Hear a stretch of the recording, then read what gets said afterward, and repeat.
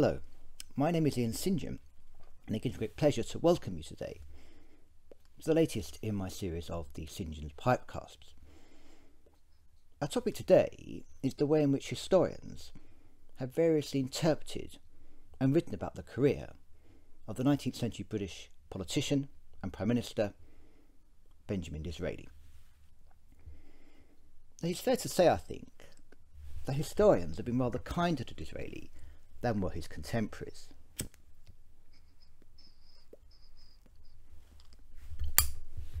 To his contemporaries, Disraeli was also always a divisive figure who generated strong reactions, sometimes positive, more usually negative. He was routinely seen as unprincipled, ambitious, untrustworthy, insincere, and socially climbing. As depicted in the pages of Punch, Disraeli was always Jewish and always up to something mischievous, cunning, dishonest, and in some way disreputable. He was basically a political rogue. Is this how historians see him today? Well, in some ways, yes. Disraeli is still often seen as opportunistic. He is recognised to have been a social climber. He is usually regarded as lacking a coherent set of political principles. And historians have come to attach more, not less importance, to his Jewishness in recent years. But despite all this, Disraeli's stock rose rapidly after his death, and has never wholly lost its value. I don't believe I am wrong if I say that Disraeli is about the only 19th century British politician whose name and thoughts are regularly evoked in contemporary controversy. Why was this? The basic reason is that Disraeli quite quickly became a conservative icon. He was the one 19th century big political beast whose name resonated through into the Edwardian era and beyond. In the course of a long political career, which began in 1831 and ended in 1881, Disraeli articulated a set of ideas and policies that spoke to that perennial conservative problem, namely of how to get ordinary people to vote for them. The Conservatives found it easy enough to appeal to the country gentry and village England. They found it much more challenging to know how to appeal to the urban middle class and even the working class, who had traditionally voted Liberal when they'd voted at all. Disraeli was the one Conservative leader whose personality seemed to resonate with the middle and lower class voters. It's enough to cast one's eye over some of the others to realise why. Lord Liverpool, an uninspiring compromiser, whom Disraeli himself condemned to political oblivion when he labelled him the arch mediocrity. Robert Peel, lacking in charisma, his smile described as being like the golden plate on a coffin. And worse still, he betrayed his own party by repealing the Corn Laws in 1846. Lord Derby? The good thing about Lord Derby is that he was Conservative Prime Minister on 3 occasions. The problem was, no one had ever heard of him. Lord Salisbury? Remote, impossibly grand, aristocratic, and with a beard that would make even a hipster blanch. This really just left Disraeli. Of course, there were plenty of things about Disraeli that were potentially embarrassing to the Conservatives. He was, and remains, the most unlikely leader the Conservatives ever had. He had no money, quite the opposite. He spent most of his life in debt, and his financial troubles began early. By the age of 20, a series of disastrous speculations in South American mining shares left him with debts worth about £120,000 in contemporary values. And from then onwards, he was continually forced to renegotiate his debts, going from one moneylender to another. He attended neither public school nor university. After going to a small private school in Walthamstow, he entered a solicitor's office. He hardly knew Greek or Latin, or even French. Disraeli had no land or connections. He was born in Bloomsbury in 1804, the son of an author.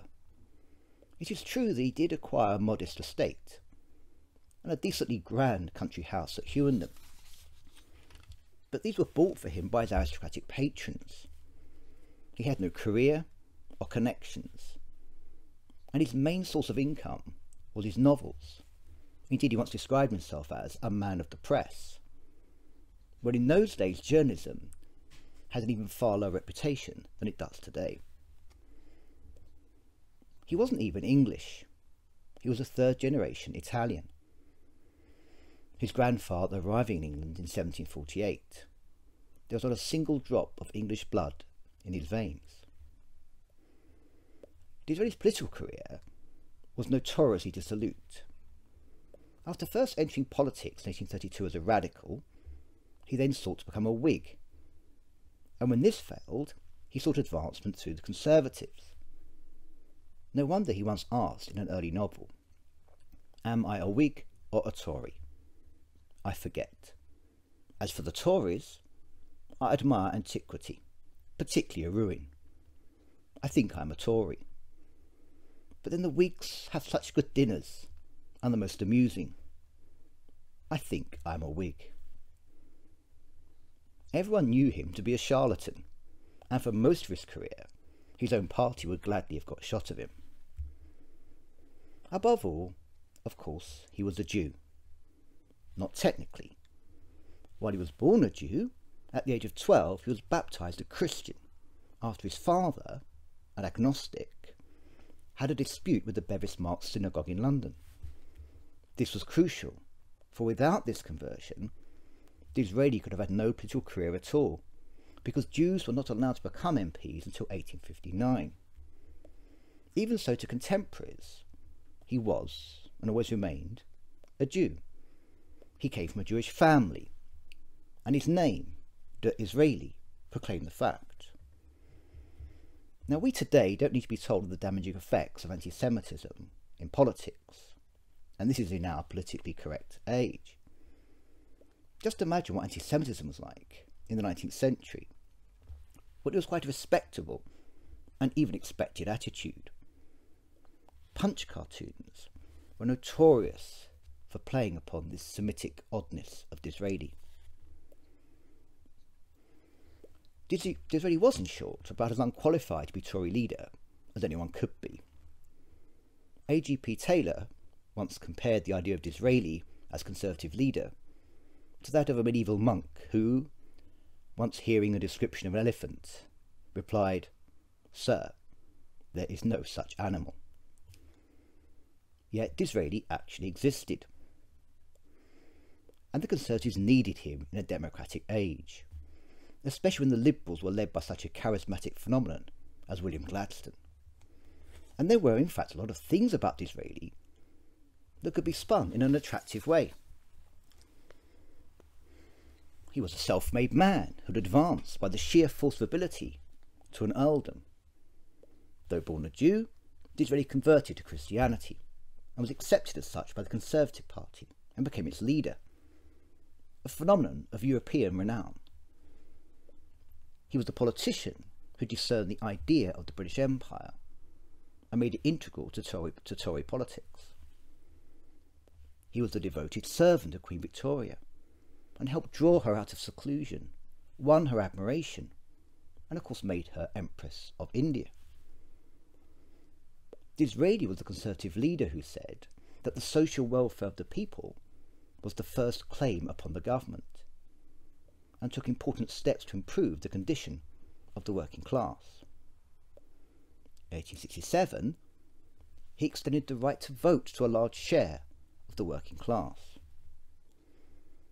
Disraeli was the Tory who goaded, teased and occasionally defeated the great self-righteous liberal prig Gladstone, who he famously described as being inebriated by the exuberance of his own verbosity.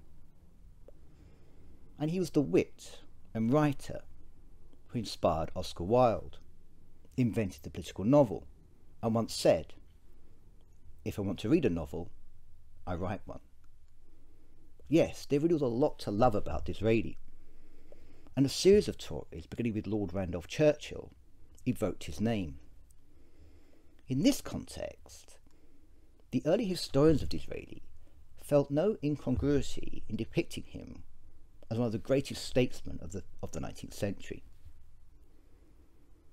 In terms of the historical writing about Disraeli, two great biographies stand out. The first was written by Money, Penny and Buckle between 1910 and 1920, and the second was authored by Robert Blake and published in 1966. Both are justly famous as outstanding political biographies, and both were written by conservatives. Both also paid tribute to Disraeli's accomplishments, though in different ways. Let's just take first Money, Penny and Buckle. Now this is one of the great tombstone biographies and appeared originally in 6 volumes. My own 1929 thin paper edition runs to something like 3,000 pages. It was actually a project commissioned by the Times newspaper, which from its earlier liberal traditions was, by 1910, firmly in the conservative camp. The biography was begun by William Moneypenny, an Ulsterman and journalist who had edited a newspaper in South Africa and volunteered to fight in the Boer War. Returning to England, he joined the staff of the Times, who then chose him to write the official biography of Disraeli based on the papers of Disraeli's private secretary, Montague Corrie. Unfortunately, having just completed the first volume, Moneypenny died of a heart attack. He was succeeded by George Buckle, who had become editor of the Times in 1889 at the tender age of 29. He remained editor until 1911, when he was sacked by Lord Northcliffe and given as a sop the job of finishing Moneypenny's biography, which he did 9 years and 5 volumes later. And this remains the basic text. It took Disraeli seriously and quoted extensively from his letters and papers. It argued that Disraeli had true conservative principles, that his career had consistent themes, such as care for the poor, that he was a great statesman of global vision, whose approach to foreign policy culminated in the triumph of the Congress of Berlin in 1878, and that Disraeli was indeed a worthy embodiment of the conservative tradition for the 20th century. We turn next to Robert Blake, and this, the next and still most, to this day, the most important major re-evaluation of Disraeli's career was provided by Blake in his 1966 biography. This too is a superb political biography, widely regarded as a classic of its type. Blake was a notable Oxford academic. Having studied PPE in the 1930s, he fought in Italy during the Second World War, was captured by the Italians, then escaped.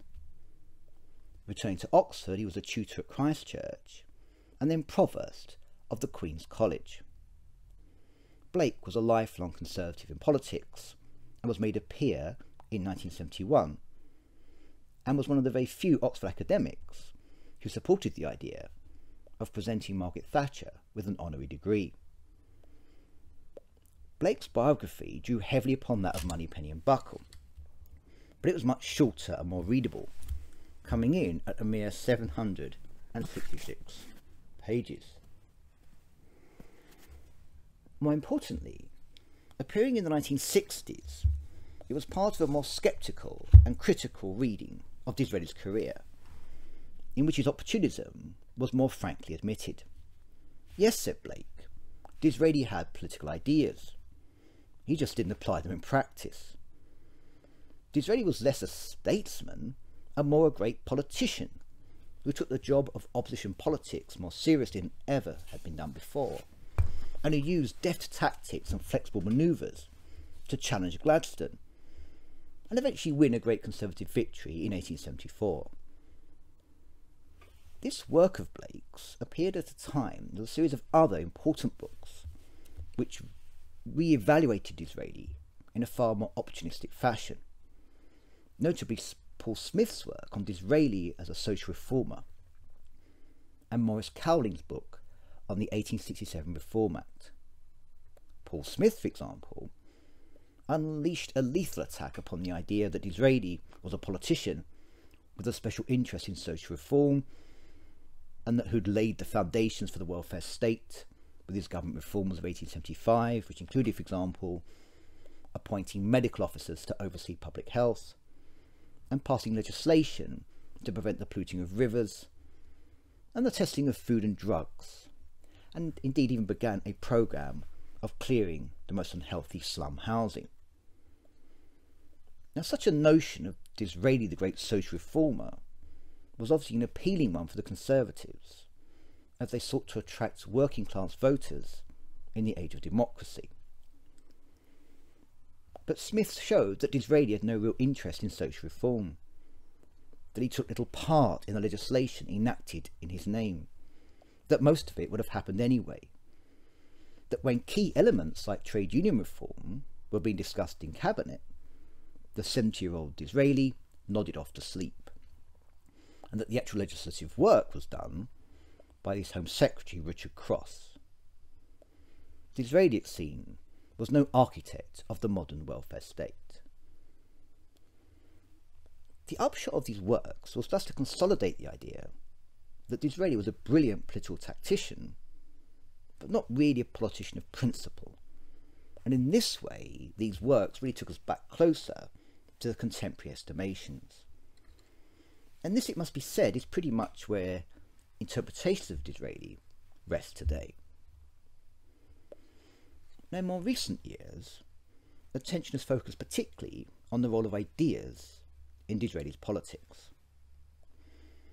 What distinguishes Disraeli from most British politicians is that he actually had ideas, a lot of them, and over a career of 50 years he articulated them in speeches and debates, newspaper articles, and above all through his novels. Disraeli began his public life as a novelist, and even at his death he left unfinished a novel called Falconet.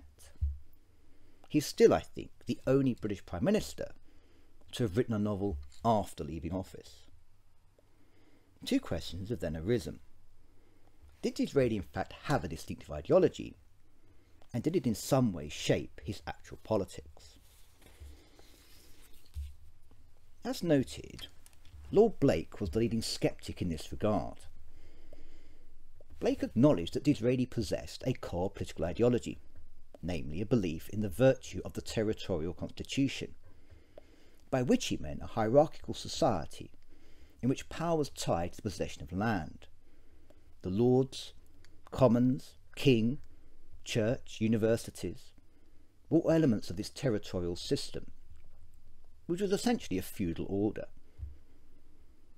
Blake argued that Disraeli never departed from his attachment to the merits of this system, which he held sustained the traditional liberties of Englishmen and ensured that power was not focused in a centralised state, as for example in France. But what did this really add up to? To be frank, one could hardly be a conservative at all and not believe in the landed hierarchy. In the 19th century, most people did, Gladstone included.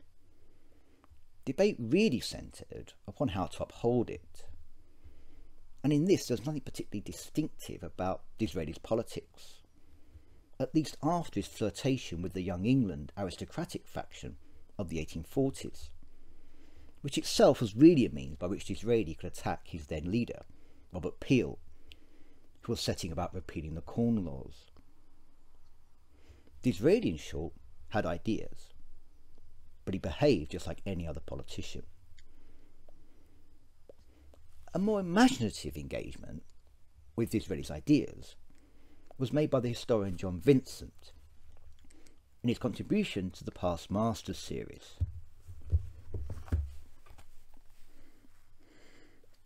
In this quirky and brilliant little book, Vincent took few prisoners, contending that Disraeli was a political failure, that he was a poor opposition leader, losing 5 out of the 6 general elections that he fought, that he had no interest in social reform, and that he didn't even like his beloved aristocracy. What distinguished Vincent's work was his emphasis on Disraeli as a writer and thinker. This, he argued, was the sphere of Disraeli's greatness. According to Vincent, what Disraeli saw was that if the Conservatives were to have any chance politically, they had to break the liberal monopoly of ideas. In the mid-19th century, the Liberals had the intellectual high ground, with their doctrines of individualism, free trade, minimal government, and religious toleration. In this context, it was easy for John Stuart Mill to label the Tories the stupid party. It was this that Disraeli challenged, and he did so by taking the fight straight to the Liberals. Now, many of you will be familiar, I think, with the Whig interpretation of history, according to which English history consists of a gradual extension of civil liberties and democratic freedoms, won piecemeal from the resistance of monarchs and aristocratic elites. The Whigs, it was said, were the leaders of this movement, tracing their lineage back to the struggle against Charles I, and then in 1689 engineering the removal of James II and his replacement William of Orange under the authority of Parliament, thereby ensuring that Britain would remain a parliamentary monarchy.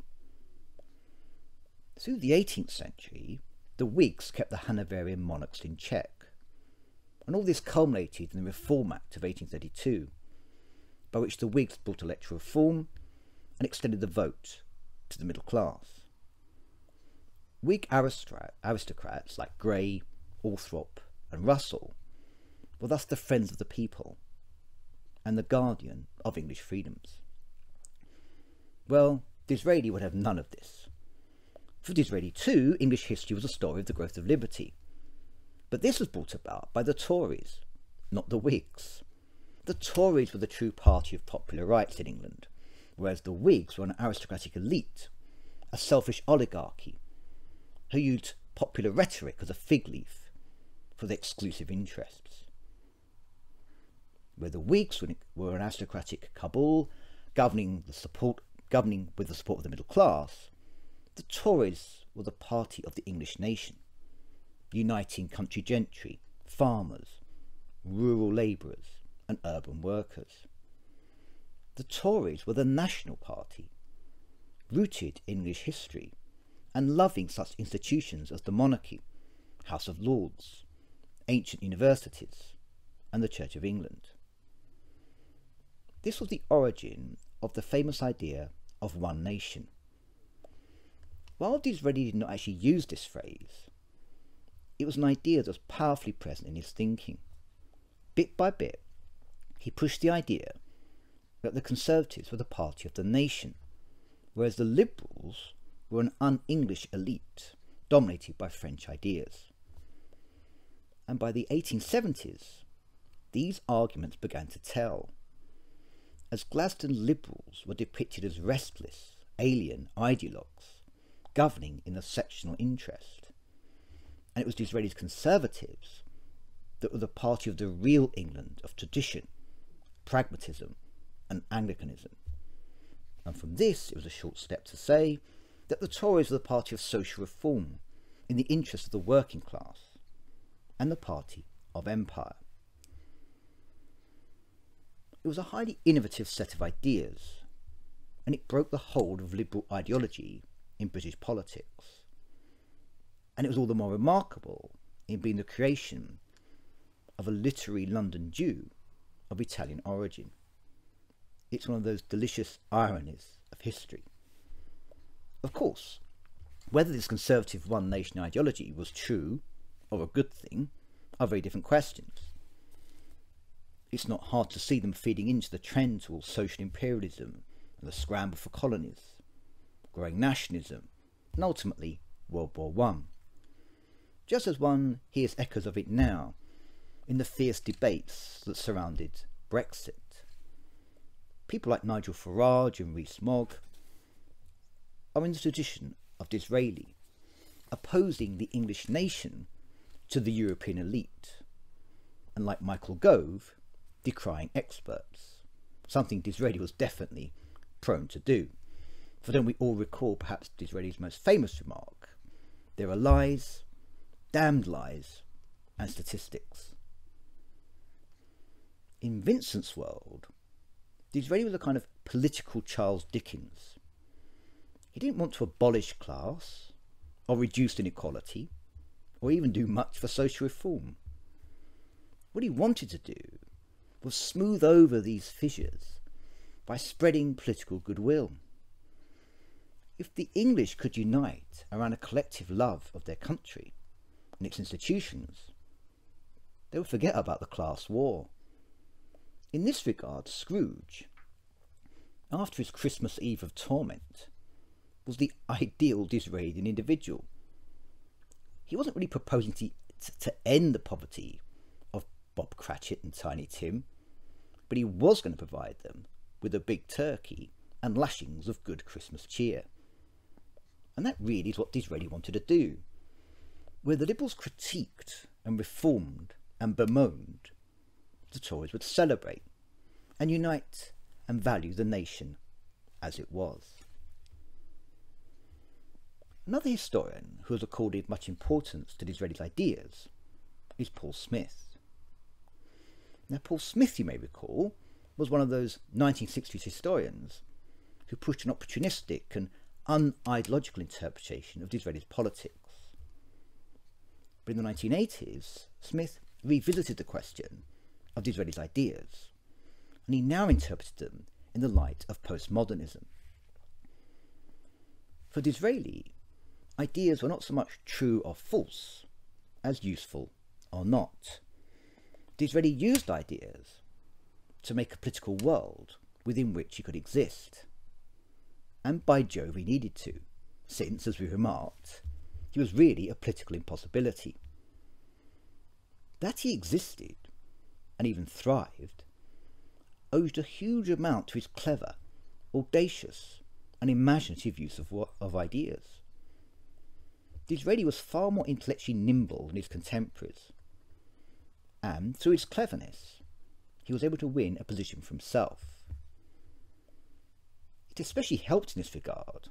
He was a member of the Conservative Party, that party of inarticulate country gentry that would rather chase foxes than read parliamentary papers.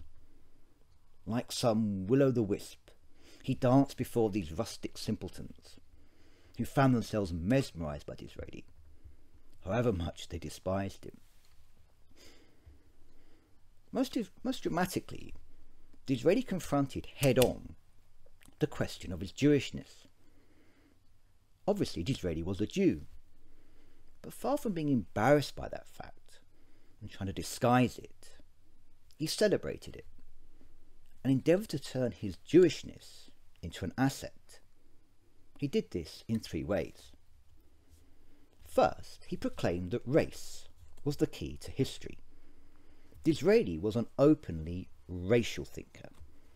Race, for him, was everything.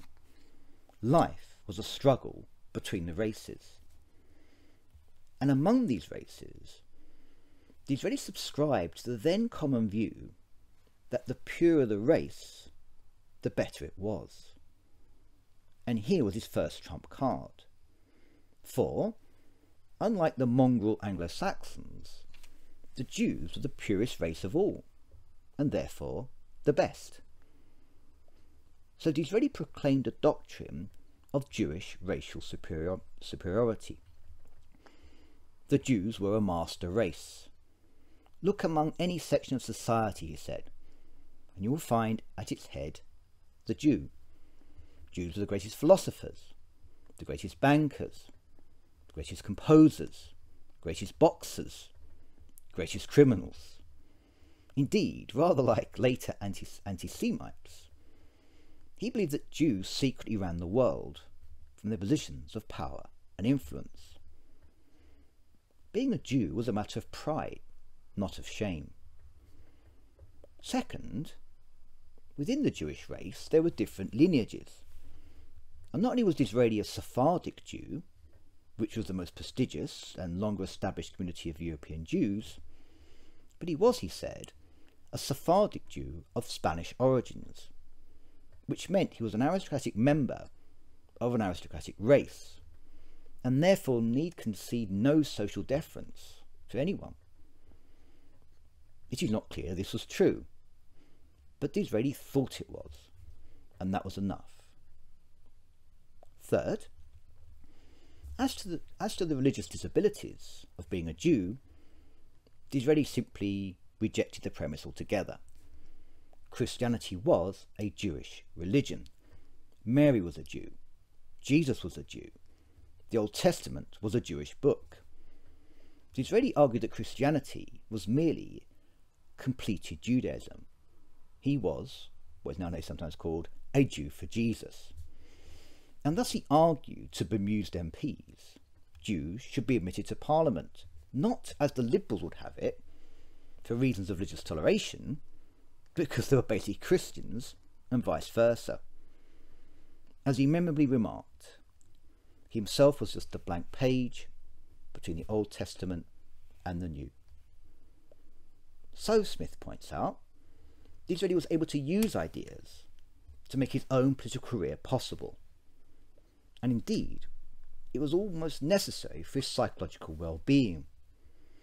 Instead of forever being on the back foot, viewed as a social and racial inferior, he was able to position himself as an exotic outsider, a natural aristocrat from a superior race, and thus more than able to command the highest offices and the respect of princes. I'm not saying that this is true, or even that Disraeli genuinely believed it. This, I must say, is doubtful.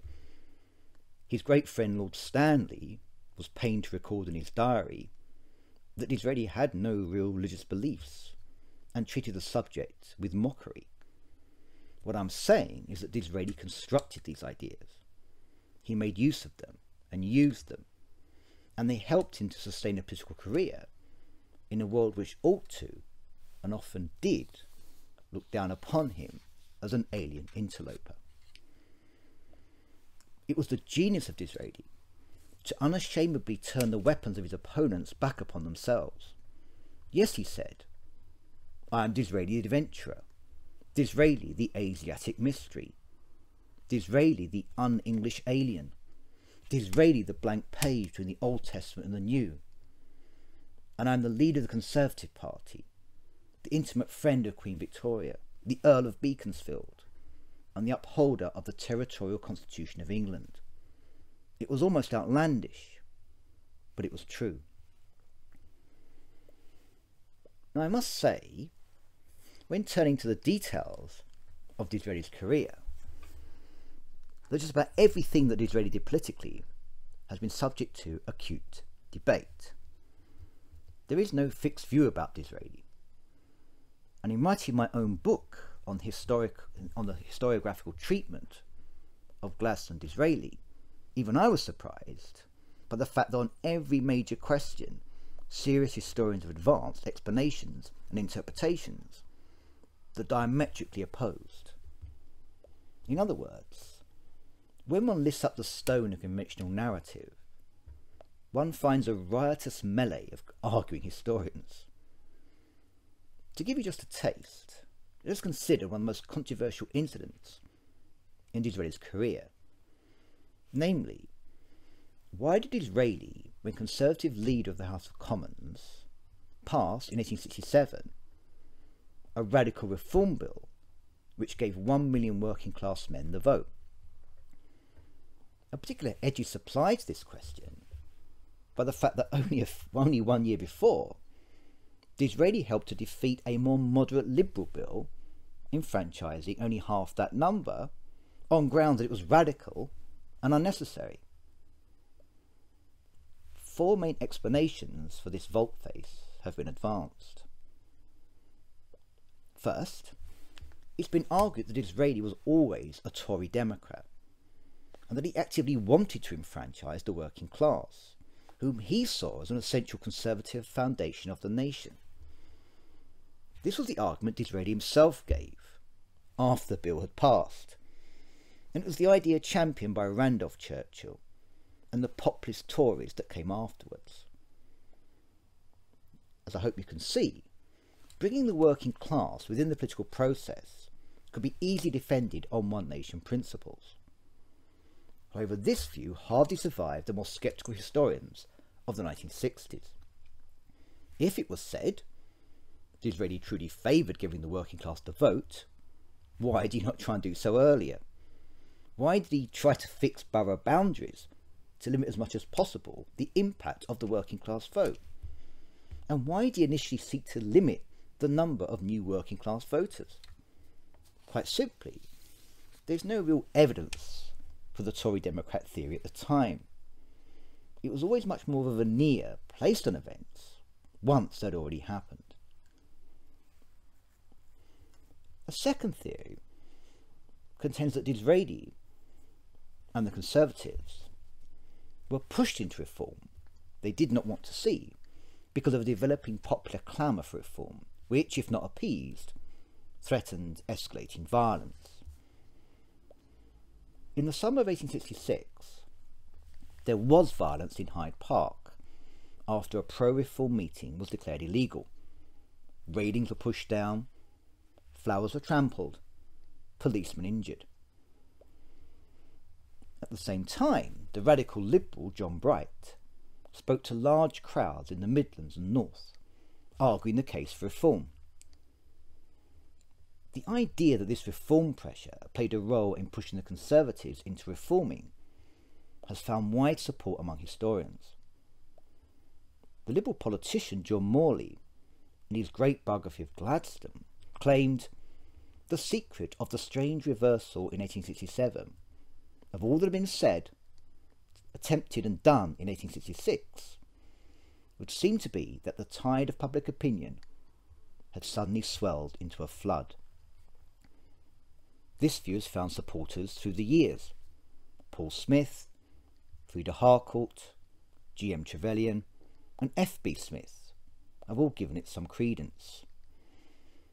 And it is well known that Queen Victoria was alarmed by the unrest and wanted reform dealt with. But again, many major writers have scotched the idea. Moneypenny and Buckle rejected it, though of course you might say they would do so, as it reduced their hero Disraeli to a reactive role.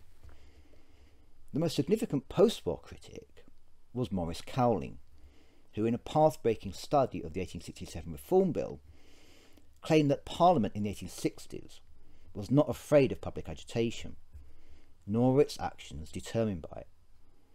Timing, for one, counts against this explanation. The Hyde Park riots were in July 1866, and the Reform Bill was not introduced until a full 6 months later. Disraeli and other leading Tories did not ignore the unrest, but it was hardly of sufficient extent or seriousness to coerce them into doing something they didn't already wish to do. Third, since the work of Cowling and F.B. Smith in 1967, most historians have located the motives for the Reform Act in parliamentary tactics in that year. The Conservatives saw that a Reform Bill was inevitable. It therefore made sense for them to spike the Liberal guns and bring it in themselves. This had several advantages. It would enable them to refine it in their own interests. It would give them a reason to remain in power while the bill was passed, and it would humiliate Gladstone, whose own 1866 bill had been defeated. As a result, Disraeli, who oversaw the passage of the bill, opted for a simple measure under which any person paying rates in a borough seat would get the vote. This would end any further clamour for reform, since no one thought that a person not paying rates could possibly be trusted with the vote. Few believed in manhood suffrage. At first, Disraeli tried to hedge the right to vote around with various restrictions, such as a voter had to have lived in the same house for at least 2 years, and lodgers wouldn't get the vote, and neither would those who paid rates via their landlord, what were called compounders. But what then happened was that the Conservatives, who were in a minority in the House of Commons, had to take amendment after amendment moved by Liberal backbenchers just to keep the bill alive. This is what Disraeli did, and in the process the bill became more and more radical. The residency requirement was reduced from 2 years to 1. Some lodgers got the vote, and even the compounders got the vote. By these means, the numbers getting the vote effectively doubled. But Disraeli didn't care. What he cared about was defeating Gladstone, and this he did. This led to a famous Victorian joke. Why is Gladstone like a telescope? Because Disraeli opens him out, sees through him, and shuts him up. The 1860 Reform Act was a prime example of Disraeli the opportunist, who played politics like a game. Tory democracy had nothing to do with it. Lastly, Angus Hawkins of Oxford argued that the real author of the Reform Act was not Disraeli at all, it was Lord Derby.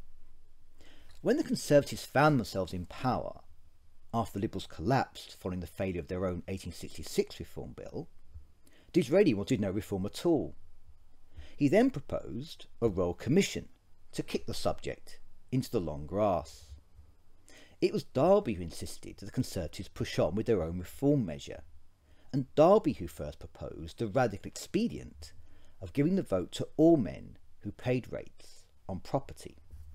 It was Derby who set the direction of travel, and Disraeli, being the one in the House of Commons, who merely implemented it. As this short example illustrates, I think, there are deep controversies between historians in how even the most essential elements of Disraeli's career are to be understood.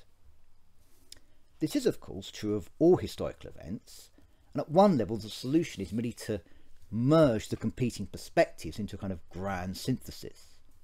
So here, for example, it's not difficult to say that the Reform Act represented the combined effect of the Conservatives' political opportunism and Derby's own conviction that reform was necessary, an underlying fear of popular unrest, and Disraeli's own willingness to enfranchise the working man as part of a one-nation ideology. The problem with such a synthesis, and such syntheses like this, is that they blur causality to such a degree that one is, by the end, unable to say exactly why the Reform Act happened. As ever in history, we risk lapsing back into the comforting arms of narrative.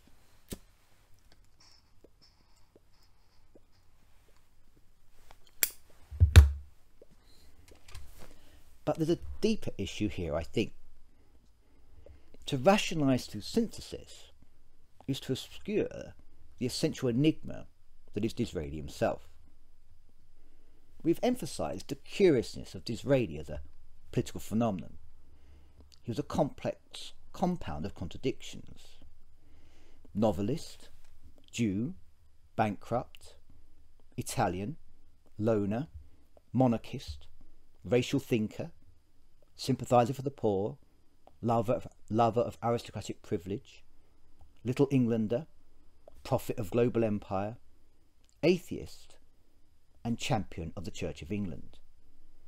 Disraeli was all these things, and he realised that the only way to cohere at all was to discard any logical system and keep everyone guessing through the playful juxtaposition of opposites. It was said of Disraeli that he never laughed, but rather smiled at the folly of the world around him, through which he passed, as Lytton Strachey once remarked, like an enigmatic sphinx.